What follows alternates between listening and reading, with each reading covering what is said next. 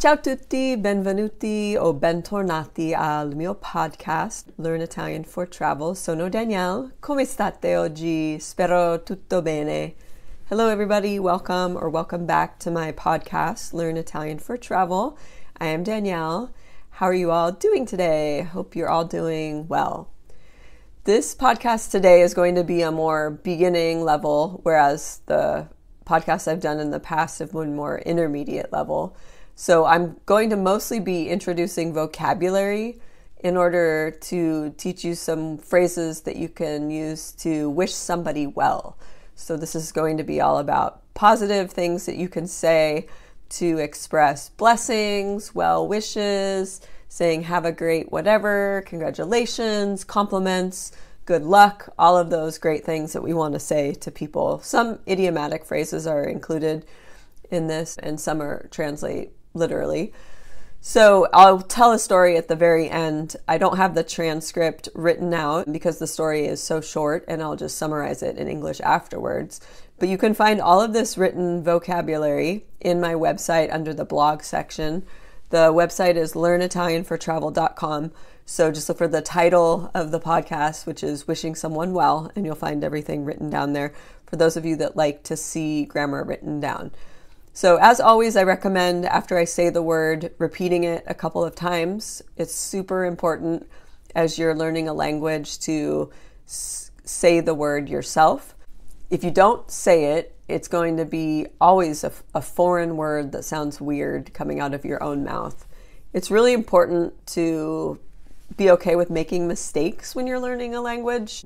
Know that those mistakes are important, and sometimes you're going to sound kind of funny, or maybe it's not 100% grammatically correct, but that's okay because with time you'll get it, but you got to just keep practicing. When I was a student in Italy doing my study abroad program in 1996, 1997, many years ago, one of the things that stood out to me was all of the kind things that my roommates said, the well-wishing that they would express to me and to one another. I remember them always, everything I was about to do, they would use a form of buono in front of the noun and then wish me well in that thing. So, per esempio, and this is not just my roommates in this context, all Italians, if you're ever eating in Italy and they walk by, they will say, buon appetito, buon appetito. And that means have a good appetite, enjoy your food, enjoy your meal. It's very important to Italians that you enjoy your food. I mean, why else would you eat, right? So you'll hear that all the time. But my roommates that during that year, like I said, everything that I was about to do, they would say, per esempio, buona doccia, have a good shower if I was about to go take a shower. Buona passeggiata, have a good walk if I was about to go walk. Buono studio, have a good study session, enjoy your studies. So buono is an adjective, it means good, and there are masculine and feminine and plural forms that have to do with the noun that it's modifying. All of the nouns that I'll teach you today are going to be singular, and depending what it starts with, you'll use a form of buono, buona, buon, any of those, but we're not doing any plurals in this section. I'll say the word twice and repeat it after me. So I already said buon appetito. If you want to say to somebody, have a good day, you would say buona giornata. Buona giornata. And then if you want to say have a good evening, buona serata. Buona serata. So those are both slightly different than buongiorno and buonasera. When you say buongiorno, you're saying hello in the morning or in the daytime, or goodbye. Same with buonasera, could be hello or goodbye in the evening. When you use buona in front of both of those terms with the ata ending, it changes into more of a command, have a good day. If you want to say to somebody, have fun, you can say buon divertimento. It's a very satisfying word to say. Buon divertimento. You can also use the reflexive verb divertirsi, which means to enjoy oneself, and command somebody with that. In the command form, you would attach the reflexive pronoun to the end of the conjugated verb. So if you say to one person, have fun, in the singular form, you would say, divertiti. And if you say to a group of people to have fun, you would say, divertitevi. Divertitevi. The phrase for happy birthday is buon compleanno. Buon compleanno. Have a good birthday. Happy birthday. But the happy birthday song is another phrase with the term auguri, tanti auguri, and I will talk about auguri in a little bit, so just know that that's coming. And usually people on your birthday, they will wish you blessings with auguri, not with buon compleanno. If you want to say Merry Christmas, buon Natale. Buon Natale. And Christmas just passed, so the next big holiday coming up would be Easter, so Buona Pasqua. Buona Pasqua. Happy Easter. The New Year just passed too, but the expression for that you can use next year is Buon anno. Buon anno. You could also say Buon anno nuovo. Buon anno nuovo, with the nuovo meaning new, happy new year. So there are many more things that you can say with buono. I'm going to stop there, but just know that if you want to wish somebody well, you just take the noun and you modify buono in accordance with that noun. In English, we say good luck a lot, and the phrase good luck in Italian is buona fortuna. But it's considered a bit of bad luck if you say good luck with that term, buona fortuna. So I want to talk about the phrase that you do use in Italian instead of saying buona fortuna. You would say, in bocca al lupo. In bocca al lupo. In English, we have the term break a leg because it's considered bad luck before a performance to say good luck. So we have the same sort of thing. In Italian, in bocca al lupo means literally in the mouth of the wolf. And so the correct response to that phrase is crepi il lupo. Crepi il lupo. And that means may the wolf die. So it sounds a little morbid and a little intense, but if you consider the wolf as not a real animal, but the wolf is a thing that you're sort of afraid of. That's what is inducing this captivating feeling before your performance. The wolf dying is meaning that you surpassed that fear and that you did well and that you had success. Although some people might just say grazie, which we know is thank you. And if somebody says grazie, I feel like they understand that the response would be may the wolf die, crepi il lupo. But as you know, or might not know, wolves also, mama wolves carry their young in their mouths. And so if you're in the mouth of the wolf, maybe that's a good thing. Maybe the wolf is actually protecting you and carrying you to a safer spot and supporting you. So then you would consider that a positive connotation being in the mouth of the wolf, not a fearful situation. And so grazie there would be appropriate. Okay, andiamo avanti. If somebody does a good job, you can say simply bravo. And bravo is, like buono, is an adjective. So it's going to be modified in accordance to the person that you're saying it to. So bravo would be the masculine singular ending that you would say to a guy. Brava to a girl. Bravi to a group of people, either girls and guys or all guys. And then brave to a group of all girls. And you might have heard this at performances. When somebody finishes, people might stand up, bravo, bravo. It's a positive way to say good job, but it means that somebody did well. So that's why you would say it based on how they performed, bravo. Buono actually has to do more with inherent qualities of goodness, just so you know that distinction. I do have a video on YouTube that talks about buono and bravo and the adjective bello and when to use each of those in different situations because they are all different. La prossima parola, the next word, if you want to say congratulations to somebody when they've achieved a goal or are deserving some recognition for something that they've done, the word is similar.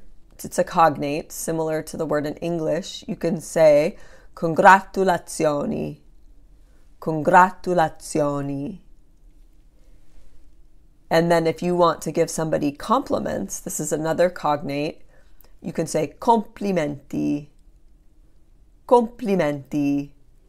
And you would say this, not necessarily when somebody has achieved a goal or deserves recognition, but just if you want to express admiration for someone for any reason. Maybe you like their outfit, or maybe you like something that they've done, but it's a little bit different in that way. And the story that I'm going to tell is actually about that word complimenti, which I will tell after I introduce all of these words.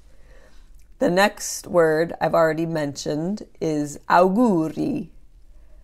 Auguri. So the translation is blessings or best wishes, and like I said, it's used in communicating happy birthday. In Italian, the happy birthday song doesn't use buon compleanno, it uses tanti auguri, so you would sing tanti auguri a te, and you all know the rest of the song, and I'm not a great singer, so I won't sing the whole thing, but just know that that is used often on birthdays. So you can also modify auguri by saying auguroni, auguroni, and that means the same thing, lots of blessings. If you see one on the end of a noun, it means more of that thing. If you see issimo on the end of an adjective or an adverb, it means more of that thing. So if you said bravissimo at the end of a performance, you would be saying that that person did really, really well. An excellent job, where bravo is more like great job. Va bene. La prossima frase, the next phrase, if you want to say take care to someone, it's a command. And in the informal form, it would be stammi bene. Stammi bene. If you want to say to a group of people, take care, you would just change it into the plural form, and you would say statemi bene. Statemi bene.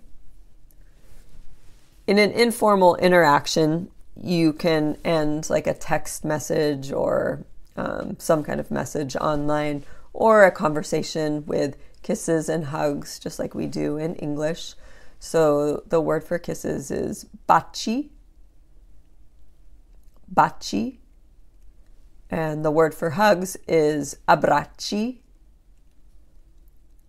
abbracci. I like to say un abbraccio,